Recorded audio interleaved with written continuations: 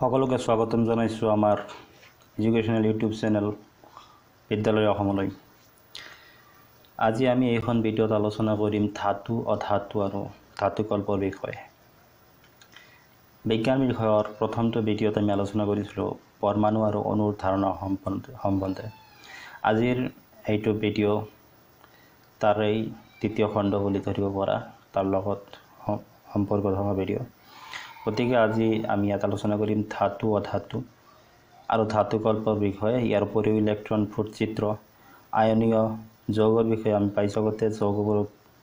কেনেদৰে ভাগ কৰা হৈছে, যেনে আয়নীয় যৌগ আৰু সহযোগী যৌগ কেনেকৈ উৎপন্ন হয় এইবোৰৰ বিষয়ে, ৰাসায়নিক বিক্ৰিয়া আদি এইখন ভিডিঅ'ত আলোচনা কৰিম। এইখন ভিডিঅ' অলপ দীঘলীয়া হ'ব পাৰে, কিন্তু ইয়াত বহুখিনি ধাৰণা স্পষ্ট হ'ব। ঠিক আছে,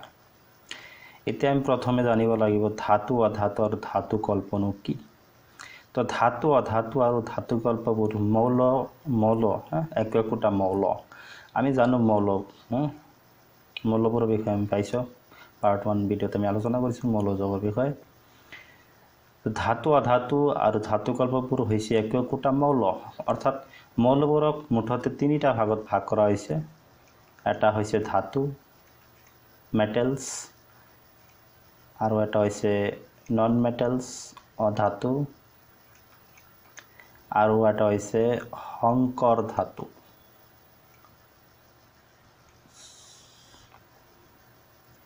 সংকৰ ধাতু নহয়, ধাতুকল্প। সংকৰ ধাতুটো বেলেগ।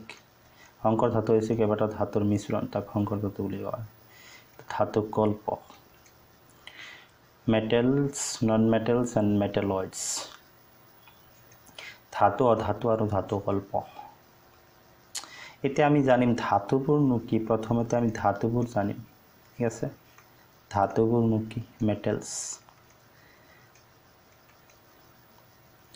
ধাতুবোৰ প্ৰথমে গোটা কঠিন পদাৰ্থ আৰু কি অতি কঠিন। ধাতুবোৰ তাপৰ সুপৰিবাহী আৰু বিদ্যুতৰ সুপৰিবাহী।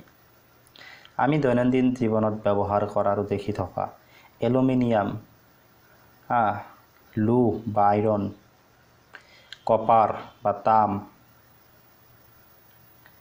মেগনেছিয়াম, ছডিয়াম,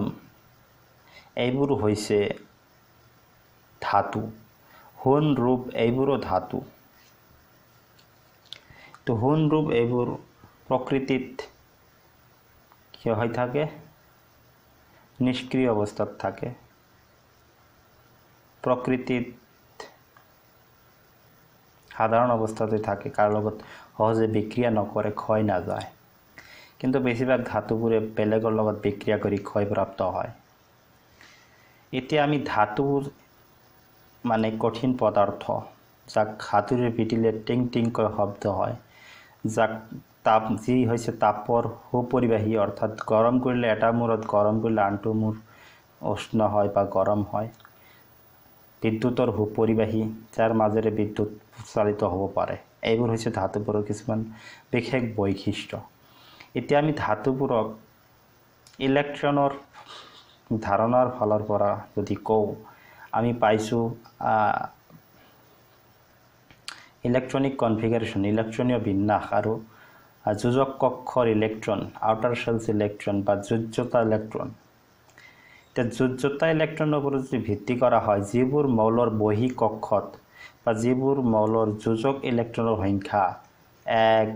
2 বা 3 হয়, অৰ্থাৎ যিবোৰ মৌলৰ বহী কক্ষত 1, 2 বা 3টাকৈ সৰ্বাধিক 3টাকৈ ইলেক্ট্ৰন থাকে, সেইবোৰ মৌলক ধাতু বুলি কোৱা হয়। উদাহৰণস্বৰূপে যদি আমি ছডিয়াম মৌলটো লওঁ, ছডিয়ামৰ পাৰমাণৱিক ক্ৰমাংক 11, হয় না নাই? পৰমাণু ক্ৰমাংক কিমান? 11 দুগুণে 22, ইয়াৰ ভৰ হৈছে 23।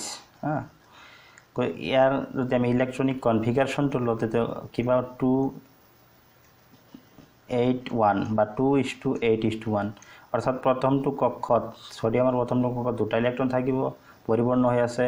দ্বিতীয়টো কক্ষটো ইলেক্ট্ৰনৰ দ্বাৰা পৰিপূৰ্ণ হৈ আছে, 8টা ইলেক্ট্ৰন। তৃতীয়টো কক্ষত মাত্ৰ এটাই ইলেক্ট্ৰন আছে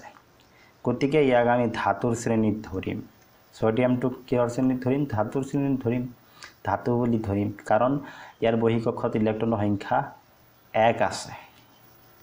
এটা ইলেক্ট্ৰন আছে মাত্ৰ বহিঃকক্ষত এতিয়া ঠিক তেনেদৰে সোডিয়াম বা ক্যালসিয়াম যদি লওঁ আমি সৰি ম্যাগনেসিয়াম বা ক্যালসিয়াম যদি লওঁ ম্যাগনেসিয়ামৰ কি আছে 12 परमाणु क्रमांक 12 प्रोटोনৰ সংখ্যা 12 ইয়াৰ ভৰ সংখ্যা কি 12 দুগুণে 24 না 24 ঠিক নহওক ইয়াৰ যদি ইলেক্ট্ৰনৰ বিন্যাস আমি লিখো 2:8:2 ইয়াৰ বহিঃকক্ষত দুটা ইলেক্ট্ৰন আছে গতিকে ই এটা ধাতু ঠিক তেনেদৰে ক্যালসিয়ামৰ একেই ক্যালসিয়াম 2040 2:8:2 ইলেক্ট্ৰনৰ বিন্যাসৰ বিষয়ে আগৰ ভিডিঅ'ত আলোচনা কৰিছো পৰমাণুৰ ধাৰণাত আলোচনা কৰা হৈছে যদি চোৱা নাই চাব পাৰা তোমালোকে যাই তাতে ইয়াত দুটা ইলেক্ট্ৰন আছে বহিঃকক্ষত গতিকে ই হ'ব ধাতু এলুমিনিয়াম যদি আমি লওঁ এলুমিনিয়াম 1327 না ইয়াৰ ইলেক্ট্ৰনৰ বিন্যাস হ'ব 2:8:3 গতিকে ইয়াৰ বহিঃকক্ষত তিনিটা ইলেক্ট্ৰন আছে সেই কাৰণে ই এটা ধাতু ঠিক আছে আৰু তেনেকুৱা কি আছে এইবোৰে মুঠতে এইবোৰে সোডিয়াম কোৱা লিথিয়ামৰ কি আছে 37 লিথিয়ামৰ 2:1 এটা আছে বহিঃকক্ষত ইলেক্ট্ৰন প্ৰথমটো কক্ষ দুটা ইলেক্ট্ৰন দ্বাৰা পৰিপূৰ্ণ হৈছে গতিকে ই হ'ব ধাতু গতিকে আমি ধাতুবোৰ কি পালো লিথিয়াম পাম हैना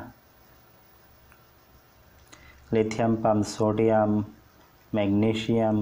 এলুমিনিয়াম ঠিক আছে ক্যালসিয়াম এইবোৰ হৈছে ধাতু এই ধাতুবোৰ কি পৰমাণু ক্ৰমাংক 20 তলত পৰে ইয়াৰ উপৰিও যেনে আইৰন আছে আইৰন ম্যাগনেটাইট হেমেটাইট এইবিলাক আছে আইৰণৰ বেলেগ আইসোটোপ আইৰন আছে জিংক আছে কপাৰ যাৰ পৰমাণু ক্ৰমাংক 30 হয় জিংক 29 হয় কি জানি জিংকৰ 30 হ'ব লাগে কপাৰ জিংক হ্যাঁ ঠিক আছে এইবোৰো কি একোটা ধাতু আৰু বিভিন্ন ধৰণৰ ধাতু আছে মানে নাই ধাতু আছে এইবোৰ মৌল কোৱা হয় ধাতু তাৰ কাৰণটো কি এইবোৰ মৌলৰ বহিঃকক্ষত এটা বা দুটা বা তিনিটাকৈ সৰ্বাধিক তিনিটাকৈ ইলেক্ট্ৰন থাকে এটা আমি ধাতুবোৰৰ ধৰ্ম প্ৰথমে কৈছো আকৌ আলোচনা কৰো ধাতুবোৰ কি প্ৰথমে গোটা পদাৰ্থ ধাতুবোৰ গোটা পদাৰ্থ ঠিক আছে ধাতুবোৰ গোটা পদাৰ্থ ধাতুক পেটিলে হাতুৰিৰে পেটি হাতুৰিটো ধাতুৰ দ্বাৰা তৈৰি হাতুৰিৰে পেটি আমি কি ৰূপত এক ৰূপায়িত কৰিব পাৰি না ধাতুবোৰ তাপৰ সুপৰিবাহী গুড কণ্ডাক্টৰ অফ হিট তাপৰ সুপৰিবাহী গুড কণ্ডাক্টৰ অফ হিট ধাতু metals R good conductor of heat অৰ্থাৎ লুৰ টুকুৰা এটা তুমি যে এফালে গৰম কৰা আনটো ফালে কি হয় লাহে গৰম হয় তাৰ কাৰণটো কি ইয়াৰ মাজতে তাপৰ পৰিবহন ঘটে সেই কাৰণে তাপৰ সুপৰিবাহী বুলি কোৱা হয় ধাতুবোৰক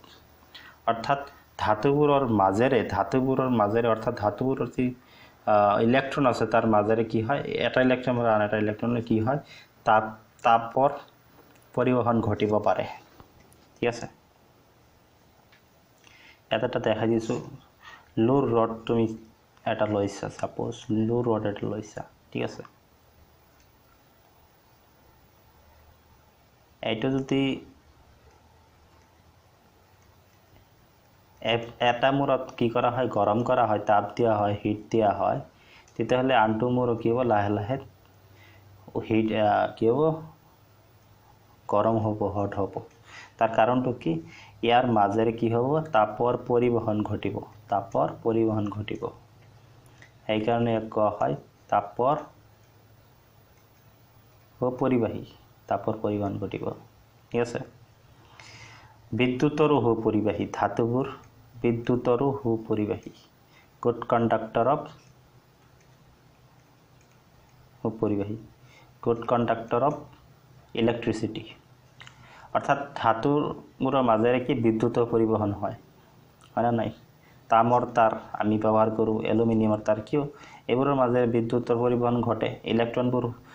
চলাচল কৰিব পাৰে অৰ্থাৎ বিদ্যুতৰ পৰিবহন ঘটে এই কাৰণে ধাতুবোৰ বিদ্যুতৰ হৈ পায় ধাতুবোৰ কঠিন ধাতুবোৰ নমনীয় ঠিক আছে ধাতুবোৰ ঠিক আছে এইটো হল থলমূল ধাৰণা ধাতু সম্বন্ধে এতিয়া অধাতুটো কি এটা বিশেষকৈ এটা কথা উল্লেখযোগ্য যে ধাতুবোৰ কি থাকে গোটা অৱস্থাত সকলোবোৰ ধাতু কি বিশেষকৈ গোটা অৱস্থাত থাকে কঠিন অৱস্থাত থাকে কিন্তু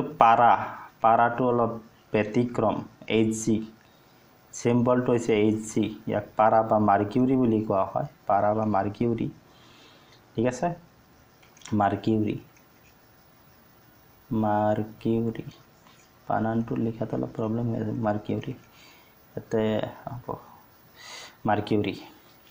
এই পাৰাটো কি একমাত্ৰ ধাতু যেটো কি থাকে তৰল অৱস্থাত থাকে তৰল আমি জানো পদাৰ্থৰ অৱস্থা জানি এটা গোটা জলীয় বা তৰল আৰু গেছীয় এটা তৰল বা জলীয় অৱস্থাত পোৱা যায় কি পাৰা যাক থাৰ্মোমিটাৰত ব্যৱহাৰ কৰা হয় ঠিক আছে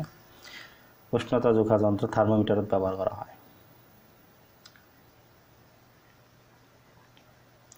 এতিয়া আমি আহো অধাতুলৈ অধাতু মানে কি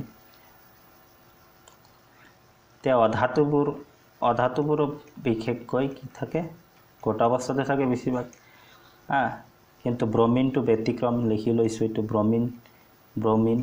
ব্ৰোমিনটো কি থাকে তৰল অৱস্থাত থাকে ব্ৰোমিনটো হৈছে তৰল ধাতু হয় না তৰল ধাতু গ্যাসীয় অবস্থাত তো থাকিব পাৰে যেন অক্সিজেন নাইট্ৰোজেন এইবোৰও তো অধাতু গ্যাসীয় অবস্থাত থাকে গ্যাস হিসাবে থাকে ঠিক আছে এটা গ্যাস হিসাবে থাকে তো গ্যাস অণু হিসাবে থাকে এটা মৌল হিসাবে না থাকে ঠিক আছে বিশেষকৈ যেটা মৌল হিসাবে থাকে অধাতুবোৰ কঠিন অৱস্থাতে থাকে আৰ ব্ৰোমিনটো হৈছে তাৰ ব্যতিক্ৰম ব্ৰোমিনটো কি তৰল অধাতু বা জলীয়া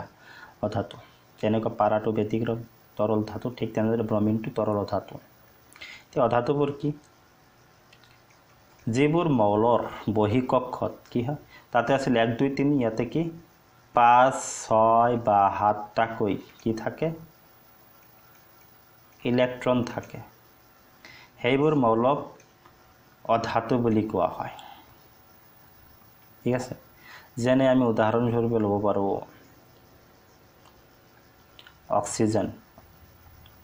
অক্সিজেন কি 816 এর পরমাণু ক্রমাঙ্ক 8 ইলেকট্রনের বিন্যাস 2:6 গতিকে আর বহিকক্ষত কিমানটা ইলেকট্রন আছে 6টা গতিকে এটা অধাতু নাইট্রোজেন যদি লও আমি 714 নাইট্রোজেন যদি লও 2:5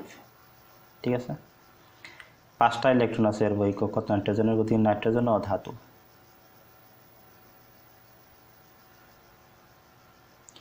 ফ্লোরিন যদি লও ফ্লোরিন বা ক্লোরিন যদি লও ক্লোরিন ঠিক আছে ফ্লোৰিনৰ কিমান 19 ক্লোৰিন 17 35.5 35.5 এটা ফ্লোৰিনৰ ইলেক্ট্ৰনৰ বিন্যাস কিমান 2:7 ক্লোৰিনৰ 2:8:7 গতিকে ফ্লোৰিন আৰ ক্লোৰিন দুটাৰই ক্ষেত্ৰতে কি আছে বহিকক্ষৰ ইলেক্ট্ৰন কিমানটা আছে 7টা আছে 7টা বহিকক্ষত ইলেক্ট্ৰন আছে গতিকে ফ্লোৰিন ক্লোৰিন এই দুটাই অধাতু অক্সিজেন নাইট্ৰোজেন এইবোৰ কি অধাতু ঠিক আছে ঠিক তেনেদৰে ফসফৰাস যদি লও আমি ফসফৰাস সালফাৰ ললো সালফাৰ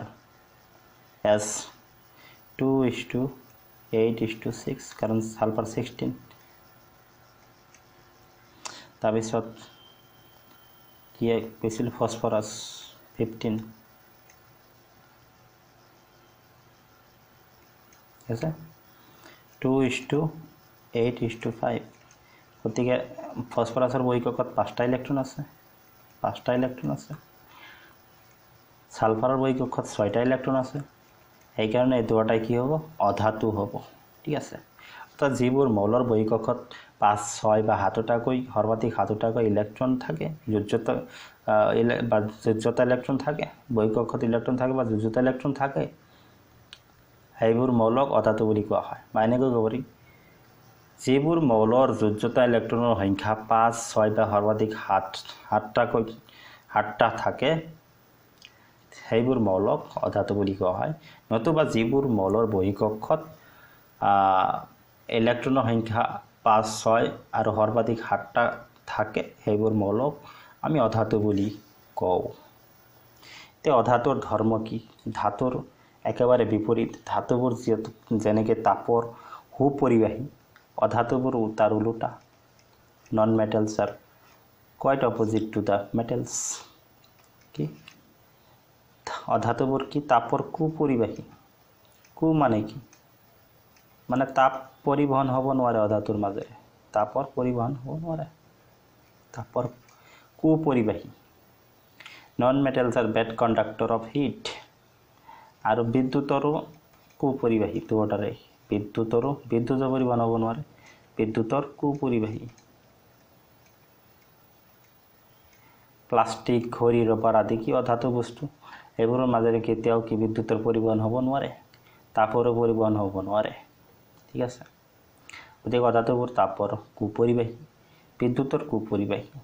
ঠিক আছে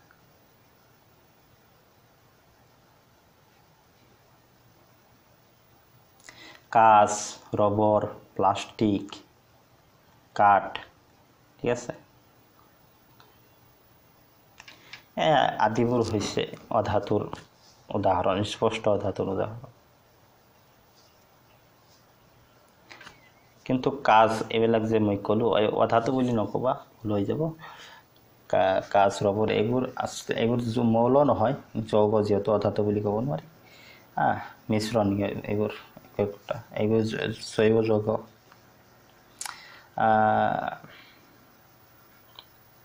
বা যৌগ কিছুমান ক্ষেত্ৰত অধাতু মৌলৰ পৰাই আমি গম পাওঁ অধাতু অৰ্থাৎ অক্সিজেন নাইট্ৰজেন সালফাৰ ফসফৰাছ এইবোৰেই হৈছে অধাতু ঠিক আছে কনফিউজন লাগিছিল অলপ বেয়া নাপাবা তো ধাতু অধাতু আৰু ধাতু কল্প এই তিনিটা ভাগ কেৱল মৌলবোৰৰ পৰাই আমি ভাগ কৰোঁ যৌগৰ পৰা নহয় ঠিক আছে কাৰণ যৌগত ধাতু অধাতু মিশ্ৰিত ৰূপত থাকিব কেতিয়াবা বা অধাতুবোৰ থাকিব কেৱল এনেকুৱা যৌগবোৰ হয় গঠন হয় যেহেতু যৌগবোৰ বিভিন্ন মৌলৰ পৰমাণুৰ গঠন হয় গতিকে আমি যৌগবোৰক ধাতু অধাতু আৰু ধাতু কল্প হিচাপে ভাগ কৰিব নোৱাৰি ঠিক আছে যৌগবোৰক বেলেগকৈ ভাগ কৰা হয় সেইবোৰ আমি আলোচনা কৰিম লাহে লাহে ঠিক আছে এতিয়া আমি ধাতু আৰু অধাতু মোটামুটি বুজিব পাৰিলোঁ এতিয়া ধাতু কল্পবোৰনো কি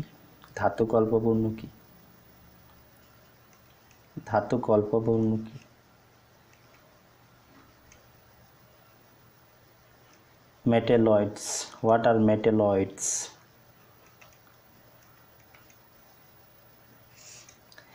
ধাতু কল্পবোৰ এনে কিছুমান মৌল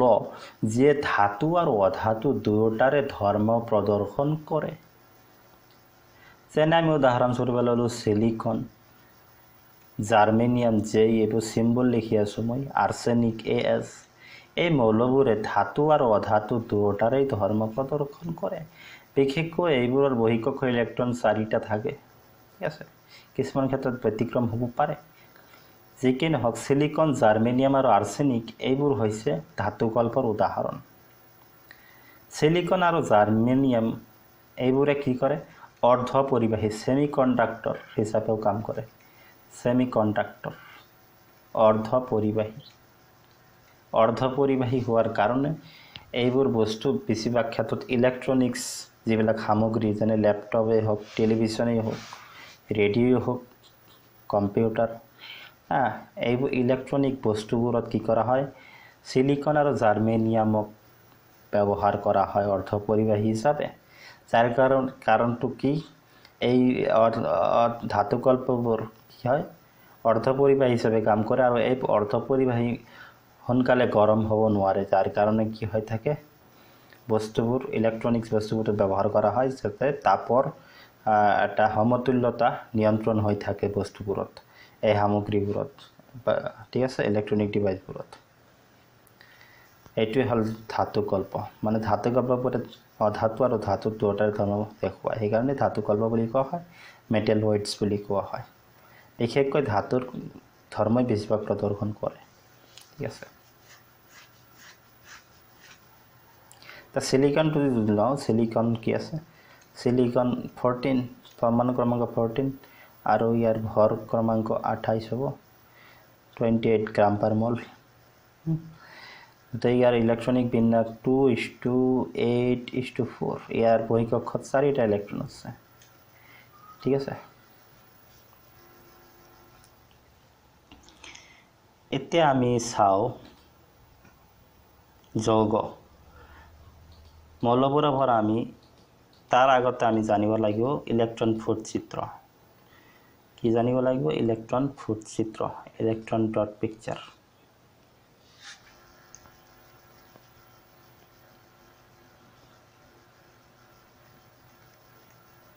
electron dot picture electron dot picture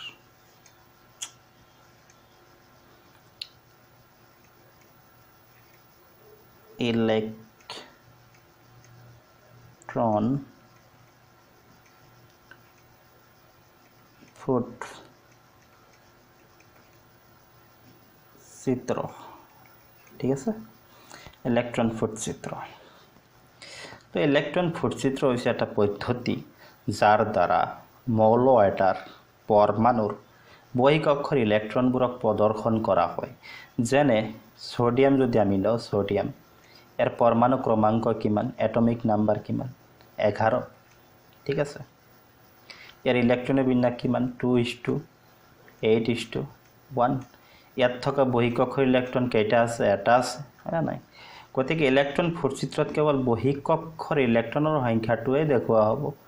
আৰু মৌলটোৰ পৰমাণু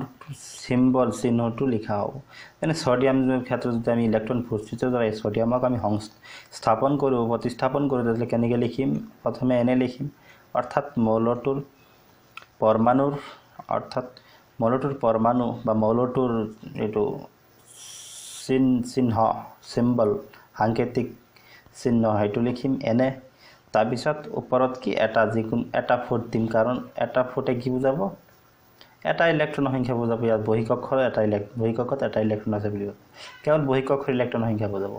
আৰু পাৰিলে তলত লিখিব পৰা যায় 2:8:1 বা h2 দিলেও হয় ইলেক্ট্ৰনীয় বিন্যাসটো লিখিব পৰা যায় এনেকে ঠিক আছে নতুবা এনেকেও লিখা হয় এনেকে পুৰণ চিহ্ন দিও বুজোৱা হয় কেতিয়াবা ডট পিকচাৰত ডট দিয়াটো ভাল হয় বেছি ঠিক আছে এতিয়া যদি আমি ক্যালসিয়ামৰ ক্ষেত্ৰত লওঁ ক্যালসিয়াম 2040 এর পরমাণু ক্রমাঙ্ক 20 ইলেক্ট্রনের বিন্যাস 2:8:2 এর বহিঃকক্ষত ইলেক্ট্রন কে দুটা ইলেক্ট্রন আছে গতিকে আমি ইলেক্ট্রন ফুট চিত্ৰৰ দ্বাৰা যদি ক্যালসিয়ামক আমি সংস্থাপন কৰিব লাগে কেনেকৈ লিখিম ক্যালসিয়ামৰ সাংকেতিক চিহ্ন Ca capital C small a ইয়াৰ পিছত দুটা এনেকে দুটা ফুট দিম ঠিক আছে তে অ্যালুমিনিয়ামৰ তিনিটা থাকিলে কেনেকৈ দিম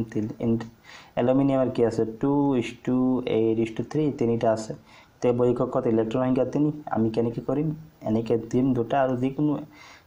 ওপৰত দিব পাৰো তলত দিব পাৰো যিকোনো এটা ঠাইত আৰু এটা বহাই দিম এনেকৈ ঠিক আছে তিনিটা ইলেক্ট্ৰন আছে তো ইলেক্ট্ৰন ফুট চিত্ৰৰ সহায়ত কি কৰা হয় মৌল এটাৰ পৰমাণুৰ বহিঃকক্ষত কিমানটা ইলেক্ট্ৰন আছে তাকে বুজোৱা হয় আৰু উল্লেখযোগ্য যে ৰাসায়নিক বিক্ৰিয়াত বা যেতিয়া দুটা মৌলৰ পৰমাণু সংযোগ ঘটিব তাক ৰাসায়নিক বিক্ৰিয়া বুলি কোৱা হয় ৰাসায়নিক বিক্ৰিয়াটাৰ ক্ষেত্ৰত এই বহিঃকক্ষৰ ইলেক্ট্ৰনবোৰে আগভাগ ল'ব বেলেগ ইলেক্ট্ৰনবোৰে নলয় একেবাৰে বহিঃকক্ষত থকা ইলেক্ট্ৰনবোৰে আগভাগ লয় বিক্ৰিয়াটোত তে অক্সিজেন যদি আমি দেখাব লাগে 2:6 কেনেকৈ দেখাম 6টা আছে বহিঃকক্ষত ইলেক্ট্ৰন দুটা ঠিক আছে 6টা এনেকৈ দেখাব জোৰ হিচাপে লিখা হয় ইলেক্ট্ৰন এটা জোৰ আছে এটা যুগ্ম ইলেক্ট্ৰন আছে এটা যুগ্ম দুটা যুগ্ম ইলেক্ট্ৰন আছে ঠিক আছে এটা এজোৰ যুগ্ম ইলেক্ট্ৰন আছে এনেকৈ লিখা হ'ব ঠিক আছে এতিয়া যদি আমি হেৰি লওঁ নিয়নটো লওঁ নিয়ন 2:8 সম্ভ্ৰান্ত গেছ কোনো বিক্ৰিয়াত অংশগ্ৰহণ নকৰে তো ইয়াক কেনেকৈ বুজাব এনেকৈ এনেকে অর্থাৎ বৈকক্ষটো কি 8টা ইলেকট্রনের দ্বারা পরিপূর্ণ হয়ে আছে কোনো ধরনের বিক্রিয়াতে অংশগ্রহণ নকরে ঠিক আছে নাইট্রোজেন ছিল 2:5 5টা আছে ইলেকট্রন ইয়াতে দুটা ঠিক আছে যে কোনটায় দুটা 5টা এনেকে আৰু মোটামুটি ঠিক আছে কার্বনের 4টা চারিওফালে 4টা এনেকে এটা এটাকে থাকবো কার্বনের 4টা কার্বন 2 4 না নাই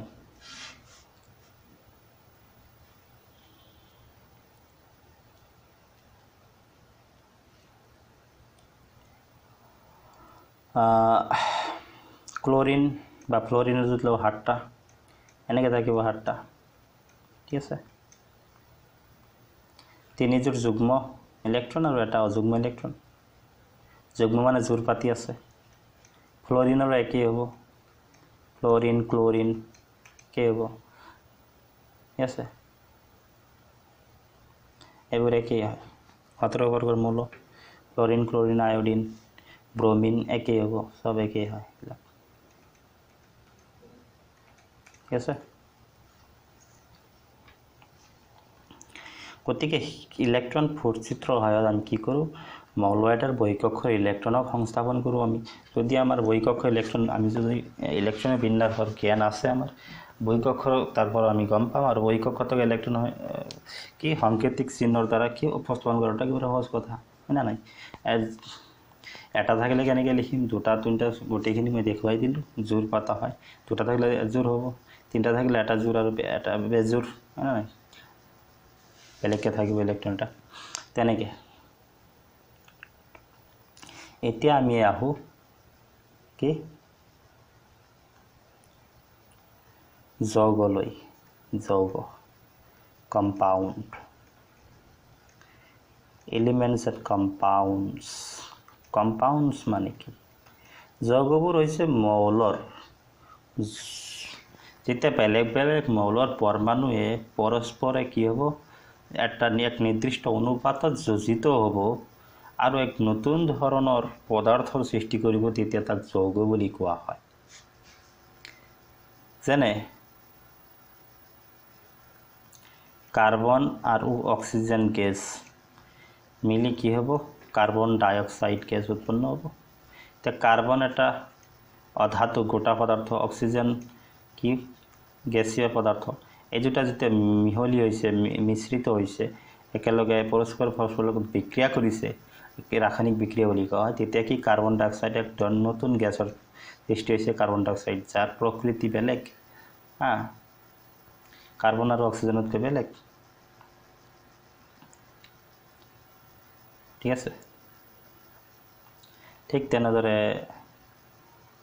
সালফাৰ আৰু অক্সিজেন সালফার ডাই অক্সাইড ঠিক আছে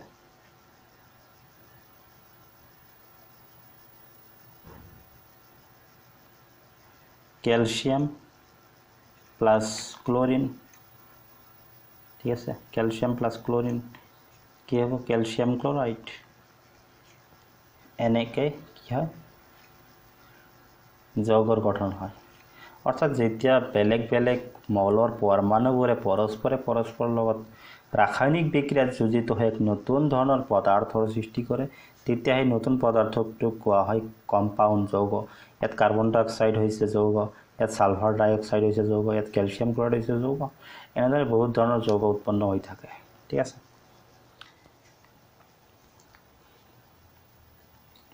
এটা যৌগবোৰক মুঠতে দুটা ভাগত ভাগ কৰা হৈছে মূলতে দুটা ভাগত ভাগ কৰা হৈছে যৌগবোৰক কি এক নম্বৰটো হৈছে আয়নীয় যৌগ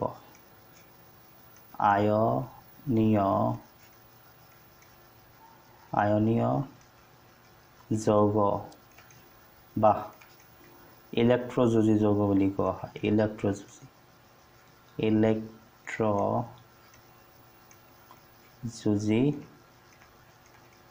যৌগ আৰু এটা হৈছে ইংৰাজীত কয় ইলেক্ট্ৰোভ্যালেন্স compound or ionic compound বেশি লিখা হয় আয়নীয় যৌগ ionic compounds আৰু 2 নম্বৰটো হৈছে সহযোজী যৌগ এই দুটাৰ বিষয়ে আমি ইয়াত আলোচনা কৰিম এতিয়া ঠিক আছে সহযোজী যৌগ covalent compound ভিডিওটো অলপ দীঘলীয়া হ'ব কিন্তু ইয়াত বহুতখিনি কনসেপ্ট জড়িত হৈ আছে বহুতখিনি কনসেপ্ট ক্লিয়াৰ হৈ যাব ঠিক আছে মই বেলেগ ভিডিও বনাব পাৰ পাৰ্ট 1 পাৰ্ট 2 তেনে কৰিলে মোৰো অলপ অসুবিধা লাগে সেই কাৰণে মই এটা ভিডিওতে ডাঙৰ হলো গোটেইখিনি কনসেপ্ট যিখিনি ইয়াৰ লগত জড়িত হৈ আছে ক্লিয়াৰ কৰাৰ কাৰণে চেষ্টা কৰোঁ কাৰণ এইটো ক্লাছটো নহয় যদি বেয়া লাগে বেছি তেনেহ'লে তোমালোকে আধাখিনি ভিডিও চালা এদিন বাকি আধাখিনি বেলেগ দিনত চাব পাৰা ঠিক আছে মুঠতে এটা ভিডিওতে গোটেইখিনি কনসেপ্ট এটা বিষয়ৰ ওপৰত ক্লিয়াৰ হৈ গ'লে ভাল লাগে এতিয়া আমি চাও আয়নীয় যৌগ বা ইলেক্ট্ৰযোজী যৌগ কি নামৰ পৰাই গম পোৱা যায় আয়নীয় যৌগ মানে ইয়াত আয়ন আছে আয়ন মানে কি পাবা তোমালোকে বুজি পাবা আয়নীয় যৌগ ঠিক আছে আয়নীয় যৌগ আয়নিক কম্পাউন্ড তা মূল প্ৰথম কেইটামান পইণ্ট ইয়াত মনত ৰাখিব লাগিব আয়নীয় যৌগবোৰ কেতিয়া হয় যেতিয়া ধাতু আৰু অধাতুৰ পৰমাণুৱে কি কৰে পৰস্পৰৰ মাজত বিক্ৰিয়া ঘটায় তেতিয়াহে আয়নীয় যৌগ উৎপন্ন হয় অৰ্থাৎ আয়নীয় যৌগ উৎপন্ন হ'বলৈ ধাতুৰ পৰমাণু লাগিব অধাতুৰ পৰমাণু লাগিব তো এটা ধাতুৰ পৰমাণু আহিল এটা অধাতুৰ পৰমাণু আহিল দুটা লগ লাগি গিয়াল এটা যৌগ উৎপন্ন কৰিলে তেতিয়া তাক আমি কম আয়নীয় যৌগ ঠিক আছে 2 নম্বৰ কথা হ'ল ইয়াত আয়নৰ সৃষ্টি হ'ব কি হ'ব আয়ন উৎপন্ন হ'ব আয়নবোৰৰ মাজত কি হ'ব এক ধৰণৰ বল থাকিব আয়নৰ সৃষ্টি হ'ব ইয়াত নামৰ পৰাই গম পোৱা যায় আয়ন কাক কৈ আছে সৃষ্টি হ'ব ঠিক আছে 3 নম্বৰ যেটো যৌগ উৎপন্ন হ'ব এই যৌগবোৰ বিশেষকৈ গোটা অৱস্থাত থাকিব ঠিক আছে বিশেষকৈ গোটা অৱস্থাত বেছিভাগ ক্ষেত্ৰতে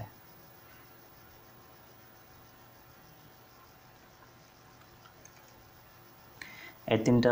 পয়েন্ট মনত ৰাখিব লগা ঠিক আছে এটা আয়ন কি বস্তু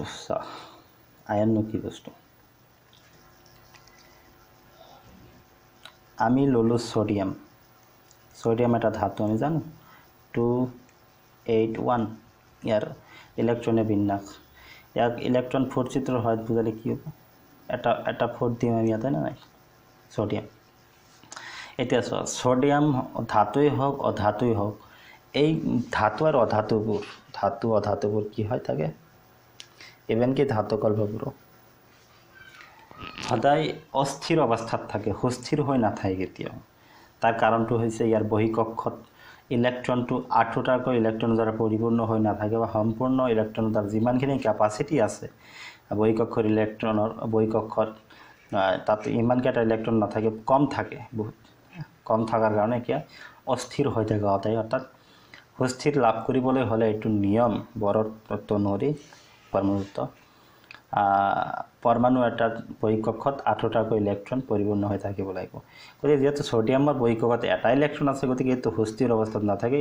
বেলেগৰ লগত বিক্ৰিয়া কৰাৰ কাৰণে সদায় অস্থিৰ অৱস্থাত যেতিয়ালৈকে বিক্ৰিয়া নকৰিব সি সদায় অস্থিৰ হৈ থাকিব সুস্থিৰ ষ্টেবল হৈ নাথাকে আনষ্টেবল ষ্টেটত থাকিব গতিকে সুস্থিৰতা পাবই লাগিব কেনেকৈ সুস্থিৰতা লাভ কৰিব পাৰিব চোৱা ধাতুৱে সদায় কেনেকৈ সুস্থিৰতা লাভ কৰে ইয়াৰ বহিকক্ষত কি এটা দুটা বা তিনিটাকৈ ইলেক্ট্ৰন থাকে ই সহজে এটা দুটা বা তিনিটাকৈ ইলেক্ট্ৰন কি কৰিব এৰি দিব কাৰোবাৰ গ্ৰহণ নকৰে ইলেক্ট্ৰন কি কৰিব এৰি দিব কাৰণ কম সংখ্যক ইলেক্ট্ৰন থকাৰ কাৰণে বহিকক্ষত এৰি দিয়াটো সহজ ধাতুবোৰৰ কাৰণে ঠিক আছে কিন্তু যদি আমি অক্সিজেনক লওঁ অক্সিজেন 2:6 ইয়াৰ বহিকক্ষত 6টা ইলেক্ট্ৰন আছে 6টা ইলেক্ট্ৰন এৰি দিয়াটো অলপ প্ৰবলেম হ'ব বহুত শক্তিৰ প্ৰয়োজন হ'ব যেটো যোগান ধৰিব নোৱাৰে পৰমাণুটোৱে হেগনে কি কৰিব ই এৰি নিদিয়ে ই কি কৰিব এৰি দিয়াটো গ্ৰহণ কৰিব ঠিক আছে ধাতুৱে যি এৰি দিব সেইটো গ্ৰহণ কৰিব গতিকে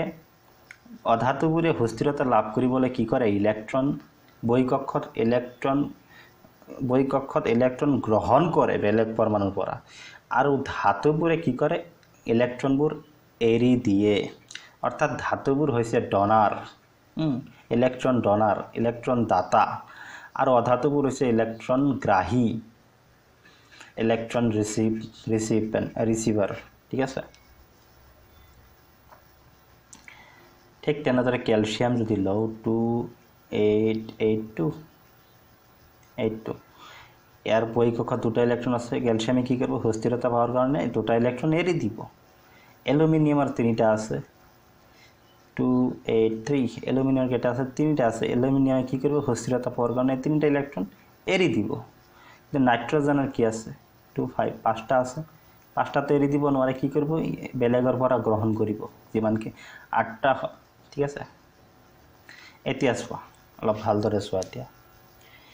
এতিয়া আমি পালো কি ধাতুবোৰে এৰি দিব ইলেক্ট্ৰন অধাতুবোৰে গ্ৰহণ কৰিব কি এৰি দিব চোৱা সোডিয়াম যদি আমি লও সোডিয়ামৰ এটা আছে 2:8:1 ঠিক আছে 2:8:1 এটা ইলেক্ট্ৰন আছে এটা ইলেক্ট্ৰন যদি এৰি দিয়ে তেনেহলে ইয়াৰ ইলেক্ট্ৰনৰ বিন্যাস কিমানখিনি ৰৈ গেল 2:8 ৰৈ গেল না নাই গতিকে এটা বহিকক্ষত ইলেক্ট্ৰনটো গছি গল মানে কি সেই কক্ষপথটোৱে ভাঙি গল তাৰ শক্তিটো ভাঙি গল নোহোৱা হৈ গল কক্ষটো তে কেৱল দুটা কক্ষ থাকিল প্ৰথম কক্ষটো দুটা ইলেক্ট্ৰনৰ দ্বাৰা পৰিপূৰ্ণ কিমানখিনি ক্যাপাসিটি হিমানখিনি আছে দ্বিতীয় কক্ষটোত 8টা ইলেক্ট্ৰন আছে সোডিয়ামেৰ এতিয়া গতিকে সোডিয়াম এতিয়া সুস্থিৰতা লাভ কৰিছে এতিয়া সুস্থিৰতা লাভ কৰাৰ যেটো ষ্টেট যেটো অৱস্থা সেই অৱস্থাটো কোৱা হয় আয়ন ঠিক আছে আয়ন মানে আমি যদি কেনেকৈ লিখিম সুস্থিৰতা পোৱাৰ পিছত এটা ইলেক্ট্ৰন আছিল সোডিয়ামে কি কৰিলে হে এটা ইলেক্ট্ৰন এৰি দিলে কি হ'ব ইয়াৰ এনেকৈ হ'ব 2:8 হ'ব ইয়াত প্ৰথমে আছিল 2:8:1 ইয়াত কি হ'ল 2:8 হৈ গল সুস্থিৰতা লাভ কৰিলে ইয়াক আমি লিখিম Na+ মানে কি ইলেক্ট্ৰন এটা এৰি দিছে ইলেক্ট্ৰন কি কৰিছে এটা এৰি দিছে +1 ইলেক্ট্ৰন এটা ইলেক্ট্ৰন প্লাস এৰি দিছে প্লাস মানে কি এটো এৰি দিছে এই দুটা বেলে তো সোডিয়াম পৰমাণু হৈছে এটো এৰি দিয়া বুজাইছে ইলেক্ট্ৰনটো এৰি দিয়ে হৈছে Na+ হৈ গৈছে যেতিয়া ইলেক্ট্ৰন এৰি দিয়ে তেতিয়া প্লাস আয়ন যেটো আয়ন গঠন কৰিছে এক আয়ন বুলি কয় কৰো এক প্লাস আয়ন এক কোৱা হ'ব কেটায়ন কি বুলি কোৱা হ'ব কেটায়ন প্লাস আয়নক ধনাত্মক আয়নক কোৱা হয় কেটায়ন অৰ্থাৎ আয়নবোৰ ধনাত্মক বা ঋণাত্মক হ'ব পাৰে কেটায়ন ইংৰাজীত কেট আয়ন কে তে অধাতুৱে যেতিয়া কৰিব অধাতুতে এৰি নিতে অধাতুৱে গ্ৰহণ কৰিব তেতিয়া হ'ব হেতু ঋণাত্মক আয়ন যাক কোৱা হ'ব এনায়ন আমি অক্সিজেনৰ অক্সিজেনটো লৈছো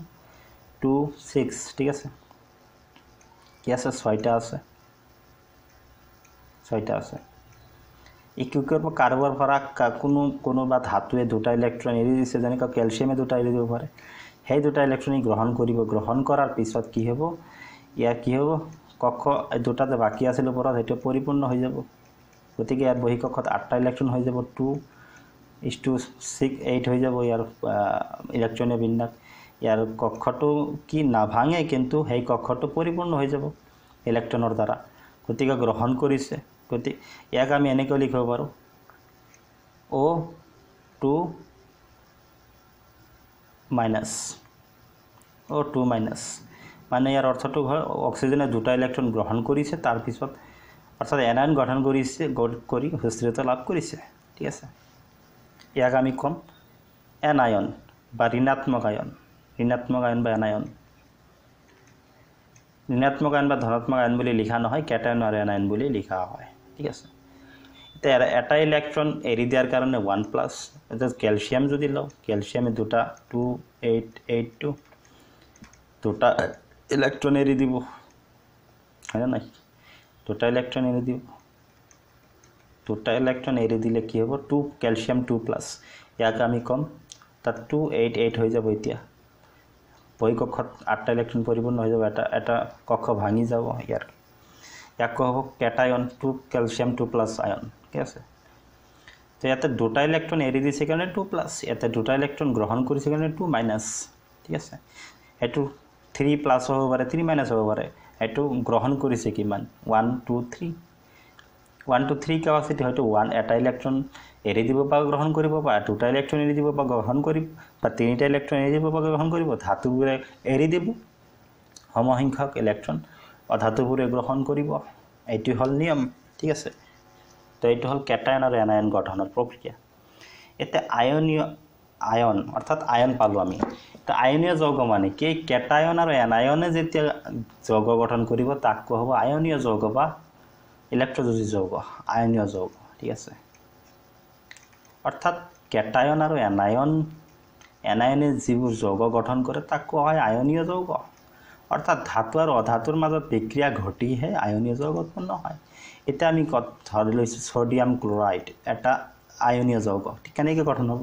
ইয়াত সোডিয়ামটো আছে ধাতু ঠিক আছে আৰু ক্লোৰিনটো আছে অধাতু ধাতু আৰু অধাতুই থাকিব লাগিব তেতিয়াহে আয়নীয় যৌগ গঠন হোৱাটো সম্ভৱ নহলে সম্ভৱ নহয় দুটা অধাতু বা দুটা ধাতুৱে আয়নীয় যৌগ গঠন কৰিব নোৱাৰে ধাতু আৰু অধাতুৱেহে আয়নীয় যৌগ গঠন কৰিব পাৰে এটা সোডিয়ামটো চোৱা আমি সোডিয়ামে কি কৰিব সোডিয়াম কি আছে 2 8 1 ই কি কৰিব Na+ গঠন কৰিব এটো 2 8 হৈ যাব এটা ইলেক্ট্ৰন বিন্যাস এটা ইলেক্ট্ৰন এৰি দিলে এটা ইলেক্ট্ৰন কি কৰিলে এৰি দিলে এতে হস্তিৰতা লাভ কৰিলে হয় না নাই সোডিয়াম আয়ন ক্যাটায়ন গঠন কৰিলে এটা ক্লোৰিনে কি কৰিব ক্লোৰিনৰ কি আছে 8টা আছে এটা ইলেক্ট্ৰন কম পৰি আছে 2 8 7 হয় না এই কি কৰিব হেই যে এটা ইলেক্ট্ৰন সোডিয়ামে যে এৰি দিলে হেই ইলেক্ট্ৰনটো ই গ্ৰহণ কৰিব ক্লোৰিনে গ্ৰহণ কৰি কি হ'ব সুস্থিৰতা লাভ কৰিব অৰ্থাৎ 8টা ইলেক্ট্ৰন বহিঃকক্ষটো পৰিপূৰ্ণ হৈ যাব 2:8:8 হৈ যাব 2.8.8 হৈ যাব না নাই ঠিক আছে এই ক্ষেত্ৰত ক্লোৰিনৰ কোনো কক্ষ ভাঙা নাই কিন্তু সোডিয়ামৰ কক্ষ এটা ভাঙিছে এৰি দিছে যেহেতু কেনেকৈ হল এটো গ্ৰহণ কৰি হল এটো এৰি দি হল আৰু এটো হেই ইলেক্ট্ৰন এৰি দি ইলেক্ট্ৰনটো গ্ৰহণ কৰি কি হল স্থিৰতা লাভ কৰিলে Cl+ বুলি লিখিব পাৰো কাৰণ এটা ইলেক্ট্ৰন গ্ৰহণ কৰি স্থিৰতা লাভ কৰিছে 288 একেই ঠিক আছে গতিকে ইয়াত কি হল Na+ আৰু Cl- ইয়াক সোডিয়াম আয়ন বুলি কোৱা হ'ব আৰু এনায়নবোৰক আইড হিচাপে লগা যেনে ক্লোৰিনৰ পৰা ক্লোৰাইড আইড যোগ কৰা হয় ইয়াক সাফিক্স বুলি কোৱা হয় কোনো এটা শব্দৰ শেষত যেতিয়া আমি কোনো এটা কেইবাটাও আখৰৰ সমষ্টি বা আখৰ যোগ কৰি যেতিয়া আমি কি কৰো নতুন শব্দ গঠন কৰো তাক সাফিক্স বুলি কোৱা হয় ইয়াত সাফিক্স যোগ হ'ব আইড যেনে ক্লোৰিনৰ পৰা যেতিয়া আয়ন হ'ব ক্লোৰাইড আয়ন বুলি কোৱা হয় ক্লোৰাইড ফ্লোৰিনৰ পৰা যেতিয়া হ'ব তেতিয়া কোৱা হ'ব ফ্লোৰাইড আয়ন ঠিক আছে ঠিক তেনেদৰে অক্সিজেনৰ ক্ষেত্ৰত অক্সিজেন 2- তো অক্সিজেন আয়ন বুলি কোৱা নহয় অক্সাইড বুলি ক'ব আইড যোগ হ'ব অক্সাইড ঠিক আছে ঠিক তেনেদৰে আৰু কি হ'ব সালফাইড এনেকুৱা সালফাৰ 16 আছে নহয় 16 2- সালফাইড আয়ন বুলি কোৱা হ'ব এনেকুৱা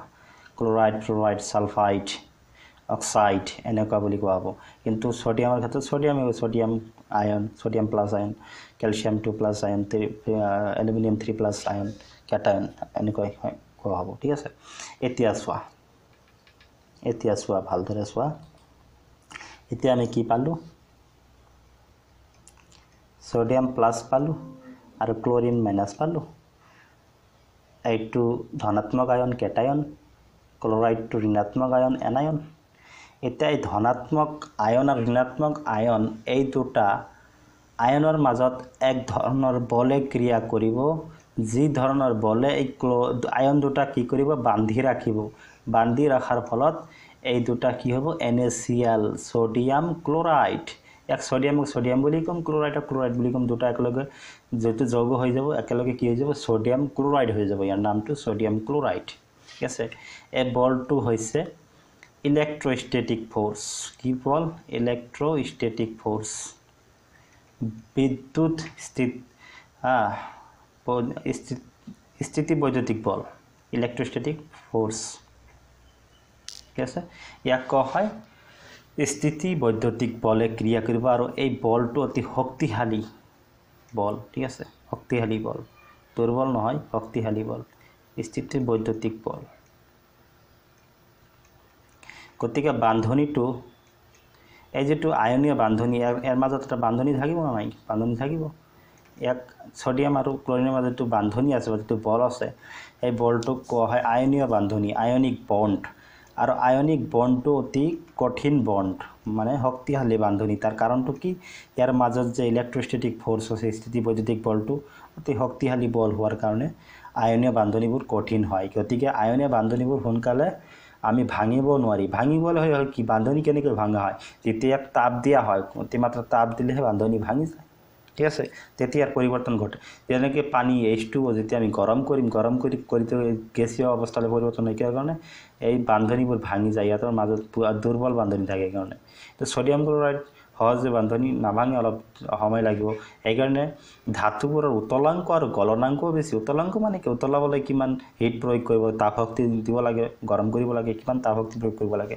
গলনাংক একে গলাবলৈ কিমান তাপ শক্তি প্ৰয়োগ কৰিব লাগে গতিকে ধাতুবোৰ কি উচ্চ গলনাংক ধাতুবোৰ যেহেতু উচ্চ গলনাংক আৰু ধাতুবোৰ উচ্চ গলনাংক আৰু উতলাংক বিশিষ্ট ঠিক তেনেদৰে আয়নীয় যৌগবোৰো কি ইয়াতে যেহেতু বান্ধনী শক্তিশালী সেইকাৰণে এইবোৰ আয়নীয় যৌগবোৰৰ উতলাংক আৰু গলনাংক অধিক ঠিক আছে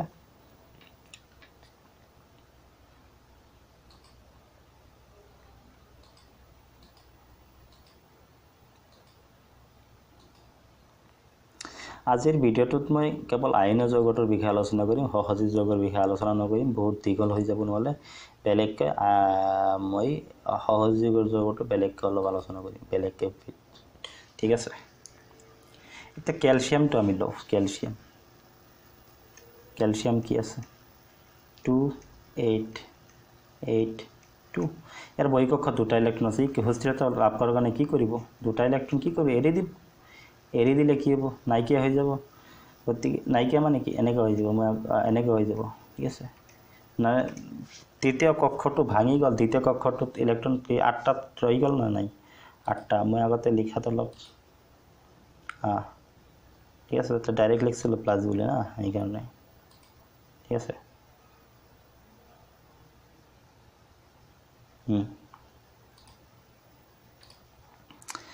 এইটো এনেকৈ লিখিব পাৰি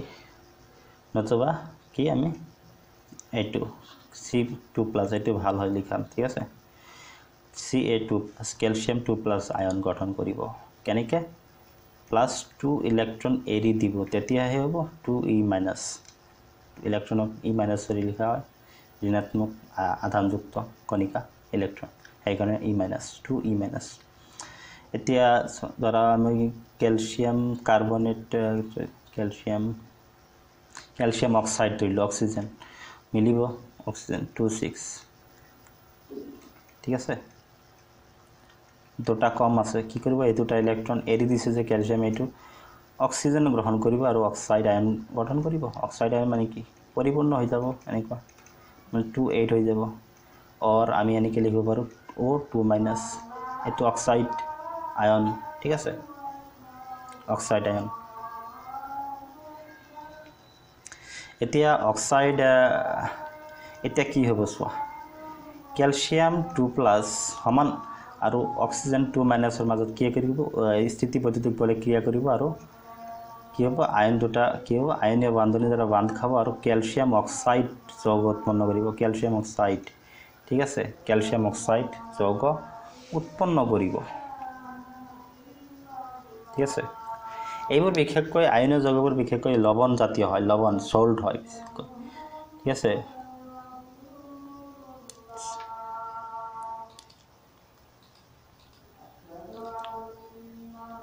এতিয়া এটা কথা মনত ৰাখিব লাগে এতিয়া যে আয়নীয় যৌগ যে গঠন হ'ব আয়নবোৰ সমান সংখ্যক থাকিব লাগিব যেনেকুৱা মই লৈছো চাবা ক্যালসিয়াম ঠিক আছে ক্যালসিয়াম কি আছে 2882 দুটা আছে ক্যালসিয়ামে কি কৰিলে 2+ আয়ন গঠন কৰিলে কেনেকৈ দুটা ইলেক্ট্ৰন এৰি দিলে ঠিক আছে এতিয়া যে ক্লোৰিনৰ লগত যাব লাগে তো ক্লোৰিনৰ কেইটা আছে ক্লোৰিনৰ 7টা ইলেক্ট্ৰন আছে বহি কক্ষত 28 7 ঠিক আছে এই কি কৰিব ইয়াৰ এটাহে ক্যাপাসিটি আছে বহি কক্ষত এটাহে ল'ব লাগিব কিন্তু ইয়াত কি ক্যালসিয়ামে দুটা ইলেক্ট্ৰন এৰি দিছে দুটাটো ল'ব নোৱাৰে এনে ক্ষেত্ৰত কেনেকৈ বিক্ৰিয়াটো সম্ভৱ হ'ব এটা বিক্ৰিয়াটো তেতিয়াহে সম্ভৱ হ'ব যেতিয়া ক্লোৰিনৰ দুটা পৰমাণুৱে বিক্ৰিয়াত আগভাগ ল'ব তেতিয়াহে সম্ভৱ হ'ব অৰ্থাৎ এটা ইলেক্ট্ৰন এটা পৰমাণু ল'লে প্লাস আৰু এটা ক্লোৰিন আমি ল'ব লাগিব ক্লোৰিন পৰমাণু আৰু এটা ল'ব লাগিব অৰ্থাৎ এটা পৰমাণুৰ দ্বাৰা সম্ভৱ নহ'ব এইটোৱে আৰু এটা ইলেক্ট্ৰন দুটা পৰমাণু এটা এটা ইলেক্ট্ৰন ভগাই ল'ব তেতিয়াহে কি হ'ব সম্ভৱ হ'ব না নাই Cl minus plus Cl minus দুটা হ'ব তো Cl minus আৰু Cl minus যেতিয়া দুটা হ'ব তাক আমি 2Cl minus বুলি লিখিম এটা 2Cl minus টো কি হৰ সমান হ'ব 2Cl minus মানে Cl2 minus ৰ নিচিনা কাম কৰিব এটো সম্ভৱ নহয় Cl2 minus কিন্তু দুটা যেতিয়া লগ লাগিব একে হৈ যাব ঠিক আছে অৰ্থাৎ তেতিয়া আমি কেনেকৈ লিখিম এটা ক্যালসিয়াম তেতিয়া লিখিব ক্যালসিয়াম ক্লোৰাইডটো আমি লিখিম ক্যালসিয়াম CaCl ঠিক আছে এতে 2 লিখিব লাগিব কাৰণ কি হৈছে সমতুল্য হোৱাৰ কাৰণে আয়নৰ মাজত সমতুল্য হোৱাৰ কাৰণে সমান আয়নৰ সংখ্যা সমান হোৱাৰ কাৰণে আমি দুটা ক্লোৰিনৰ পৰমাণু লৈছো এখানে Cl2 বুলি লিখিব লাগিব CaCl2 ক্যালসিয়াম ক্লোৰাইড CaCl লিখিলে ভুল হৈ যাব ঠিক আছে ক্যালসিয়াম ক্লোৰাইড এটো সংকেতটো এনেদৰে আহি যাব ঠিক আছে ক্যালসিয়ামে যদি অক্সিজেনৰ লগত বিক্ৰিয়া কৰিলে তেতিয়া সমস্যা নাছিল কাৰণ সমান আছিল 2 প্লাস আৰু 2 মাইনাস আছিল সমান আছিল কিন্তু যেতিয়া ক্লোৰিনৰ লগত বিক্ৰিয়া কৰিলে বেলেগ হৈ গ'ল সংখ্যাটো প্ৰবলেম আহি গ'ল এতিয়া আমি কেনেকৈ জানিম Ca2 প্লাস ঠিক আছে Cl মাইনাস এতিয়া এই দুটা আয়নৰ মাজত যদি বিক্ৰিয়া ঘটি যৌগ উৎপন্ন হ'ব লাগে আৰু সেই যৌগটোৰ সংকেত যদি আমি লিখিব লাগে প্ৰশ্নত আহে তেনেকুৱা কেনেকৈ লিখিম আমি সোনকালে চোৱা ইয়াত কি আছে আয়নৰ সংখ্যা 2 আছে আৰু ইয়াত কি আছে 1 আছে এৰ সংকেতত লিখিলে কি উলট পালট কৰি দিব লাগিব অৰ্থাৎ ক্যালসিয়াম এটা পৰমাণু ল'ব লাগিব ক্লোৰিনৰ দুটা পৰমাণু ল'ব লাগিব অৰ্থাৎ ক্যালসিয়াম ক্লোৰাইড কেনে হ'ব সংকেতটো CaCl2 হয় না নাই ইয়াৰ 2 এই ক্লোৰিনৰ লগত লাগিব ইয়াৰ 1 ইয়াৰ লগত লাগিব অৰ্থাৎ 1 আছে 1 তো লিখা নহয় ঠিক আছে এটা পৰমাণু আছে ক্যালসিয়ামৰ আৰু ক্লোৰিনৰ দুটা পৰমাণু আছে ক্যালসিয়াম ক্লোৰাইড ঠিক তেনেদৰে এলুমিনিয়াম ক্লোৰাইডটো অলপ জটিল আছে এইটো অলপ দেখুৱাই দি আছো এলুমিনিয়াম ক্লোৰাইড ঠিক আছে এলুমিনিয়াম আমি কি জানো এলুমিনিয়াম 13 2 8 3 তিনিটা আছে ইলেক্ট্ৰন তিনিটা ইলেক্ট্ৰন কি কৰিব এৰি দিব এৰি দি কি হ'ব এলুমিনিয়াম 3 প্লাস আয়ন গঠন কৰিব তিনিটা ইলেক্ট্ৰন এৰি দিব ঠিক আছে এটা 2 8 হৈ গ'ল ঠিক আছে তিনটা ইলেক্ট্ৰন এৰি দিয়াৰ পিছত তে ক্লোৰিনে কি কৰিব ক্লোৰিন 8টা ইলেক্ট্ৰন আছে 2 8 7 কি কৰিব এটা ইলেক্ট্ৰন গ্ৰহণ কৰিব এটা পৰমাণুৰ ক্ষেত্ৰত কৈ আছে এটো Cl মাইনাস গঠন কৰিব 2 8 8 হৈ যাব হয় না 2 8 8 হৈ যাব ঠিক আছে এতিয়া এটো হল এলুমিনিয়াম 3 প্লাস আৰু ক্লোৰিন মাইনাস গতিকে আয়নৰ সংখ্যাটো ক্যাটায়ন আৰু এনায়নৰ সংখ্যাটো সমান নহলে তো নহব যৌগ গঠন কেনেকৈ সমান হ'ব এতিয়া গতিকে আমি কি কৰিব লাগিব মানে ক্লোৰিনৰ তিনিটা পৰমাণু ল'ব লাগিব তিনিটা পৰমাণু এটা 3 into Cl minus তো তিনিটা পৰমাণু ল'লেহে ইয়াৰ সমতুল্য হ'ব তেতিয়া হলে কি হ'ব কি আছে ইয়াত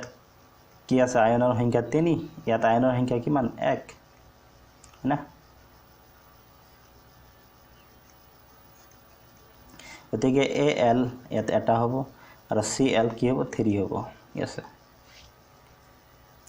গতিকে প্ৰশ্নটো এনেকুৱা আহে যে এলুমিনিয়াম 3 প্লাস আৰু ক্লোৰিন মাইনাসৰ মাজত এলুমিনিয়াম ক্লোৰাইড গঠন হ'ব তেতিয়ালে তাৰ সংকেতটো লিখা কেনেকৈ লিখিবা ইয়াত কি আছে 3 আছে তিনিটা সংখ্যা এটা আছে ইয়াত কি কৰি দিব লাগিব অপোজিট কৰি দিব লাগিব এনেকৈ অৰ্থাৎ এলুমিনিয়ামৰ ক্ষেত্ৰত কি হ'ব 1 হ'ব 1 তো লিখা নহয় এলুমিনিয়াম এটাই আছে পৰমাণু ক্লোৰিন কেইটা থাকিব তিনিটা থাকিব Cl3 ঠিক আছে এক হ'ব এলুমিনিয়াম ক্লোৰাইড এনেদৰেই আয়নীয় যৌগবোৰ গঠন হয় মূলতে এনেদৰে আয়নীয় যৌগবোৰ গঠন হয় ক্যালসিয়াম ক্লোৰাইড ক্যালসিয়াম এনেকৈ হৈ থাকিব ধাতু আৰু অধাতুৰ মাজত ঠিক আছে আৰু ক্যাটায়ন আৰু এনায়ন থাকিব লাগিব ইহঁতৰ মাজত স্থিতি বৈদ্যুতিক বলে ক্ৰিয়া কৰিব বান্ধনীটো আয়নীয় বান্ধনী দ্বাৰা বান্ধ খাই থাকিব জটিল বান্ধনী কঠিন বান্ধনীত কঠিন সবল বান্ধনী দুৰ্বল নহয় ঠিক আছে এটা আয়নীয় যৌগৰ কিছুমান বৈশিষ্ট্য আছে ঠিক আছে তেনে আয়নীয় যৌগবোৰ কি আয়নৰ দ্বাৰা গঠিত আয়নীয় যৌগবোৰ স্থিতি বৈদ্যুতিক বলৰ দ্বাৰা বান্ধ খাই থাকে এইবোৰ যিবোৰ আমি শিকিলো এইবোৰ বৈশিষ্ট্য আয়নীয় যৌগবোৰক আয়নীয় যৌগবোৰ বিশেষকৈ লৱণ জাতীয় সেইকাৰণে বিদ্যুতৰ সুপৰিবাহী হয় এইবোৰ হৈছে কিছুমান বিশেষ বৈশিষ্ট্য যিবোৰ আয়নীয় যৌগৰ বৈশিষ্ট্য আজিৰ কাৰণে ইমানেই থাকক পৰৱৰ্তী ভিডিঅ'ত আমি আলোচনা কৰিম সহজীৱ যৌগৰ বিষয়ে গতিকে চেনেলটো সাবস্ক্ৰাইব কৰিবলৈ নাপাহৰিবা বন্ধুসকলৰ লগত শ্বেয়াৰ কৰিবা ধন্যবাদ